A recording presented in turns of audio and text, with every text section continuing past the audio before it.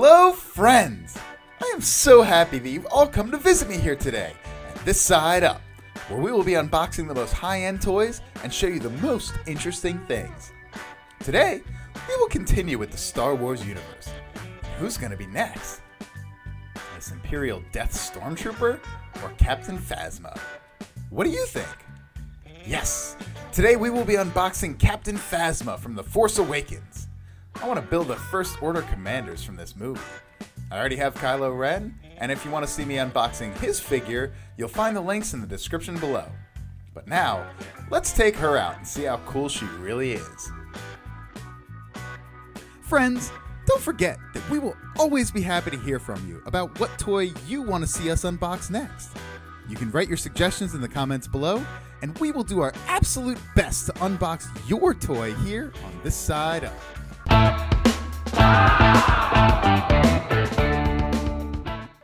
Friend, I have some new facts about Lego for you today. Even though the Lego minifigures aren't sentient beings, I'm sorry for anybody who believes they were, if they were real and had their own country, their nation would be the largest single population on Earth. Their numbers are holding strong at over 4 billion worldwide.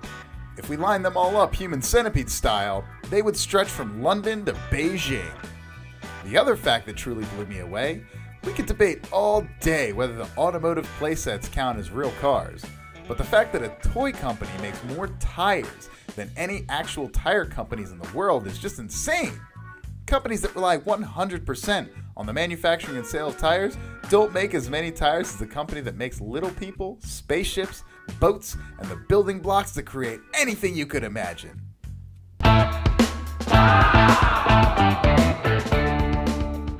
As I think about these facts more, I think that Lego has some megalomaniacal desires, meaning they want to take over the world. And buildable figures are just one of their weapons. So let's look at the box of our hero today. I love Captain Phasma and her chrome armor, red-edged black cape, and silver blaster. This figure does a great job in capturing Captain Phasma's character. On the other side, we see some of the characteristics of her weapon. I'm really glad that she doesn't have any of the previously seen mechanisms. Frankly speaking, I really didn't like them very much. But it's time to open up the box.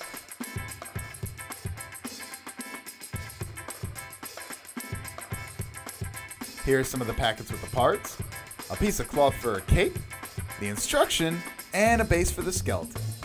Alright, the big packet contains body parts and the headpiece. Here it is. In the small packet, we have the fittings for our figure. Ooh, I found one more cool picture in the instructions. It looks really awesome. So let's open up the packets and take a closer look at all the parts.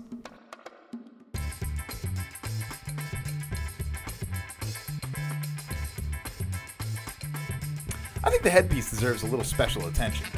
Phasma's helmet is extremely detailed, including all the little scratches and dents, and is really movie accurate. They do a great job with all the headpieces. I also love her cape. I think it will finish out her image perfectly. Everything is ready, and I think you know what's coming up next.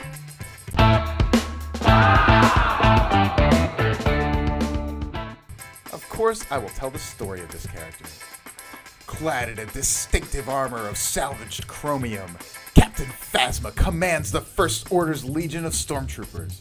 A tough veteran commander, she has no use for fancy titles or complex war rooms, preferring to lead her troops in battle against the First Order's enemies from the front line.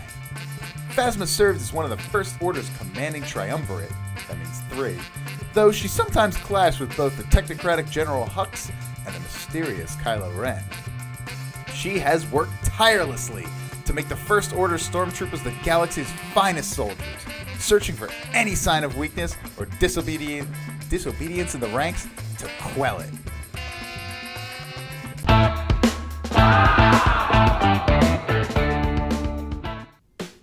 Oh yeah, she has a tough and imperious look. I like this character in the movie in spite of the fact that she doesn't really get much screen time. But let's see how Lego handles her image. We start with the body.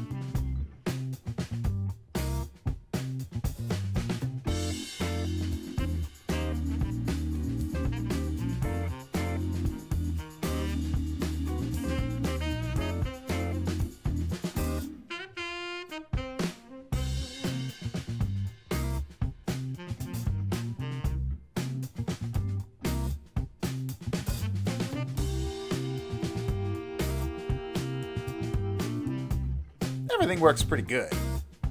Now we have the whole body with legs and hands. I want to put together a blaster, and I really like the design of it. It's awesome.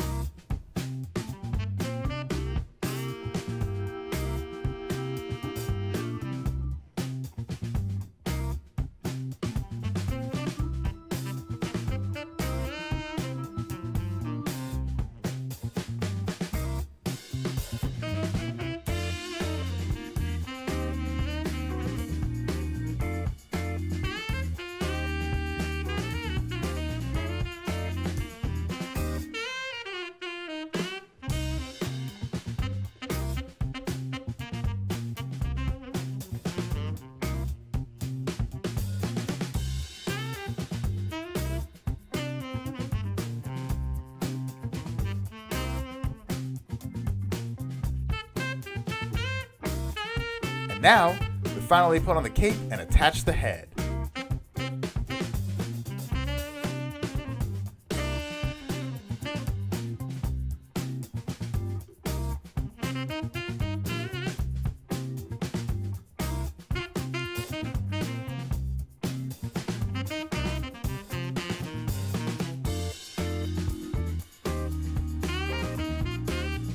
Alright. Captain Phasma is ready. A little review of the figure. She stands pretty tall and imposing, like Kylo Ren. Her metallic silver armor is cool, but chrome, it's not my favorite thing, honestly. The detailing is great, and it lets you show things off, but no, I'm just not a fan. It's too flashy. I'm glad that the back of her legs are armored as well. Her cape is a bit troublesome in play, and uses a metallic silver bolt piece to hold it in there, which is odd. Otherwise, the figure is great. And now, I have a question for all the Lego Star Wars fans out there. My question is, what is the most famous phrase of Captain Phasma? I'll be especially interested to read all your answers in the comments below.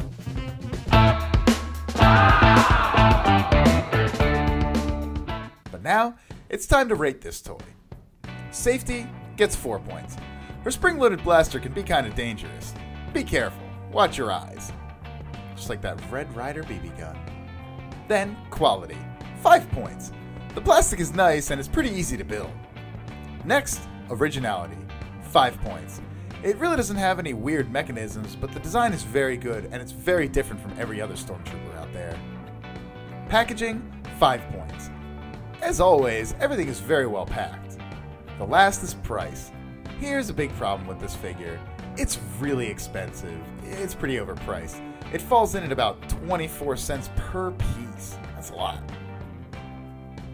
Dear friends, I really hope that you like this buildable Star Wars Lego Captain Phasma figure as much as I did. Don't forget to like this video and subscribe to my channel. I'll be waiting for your questions, and remember to think about the toy that you would like to unbox with me next. So, until then, I'll see you soon here at This Side Up. Bye-bye!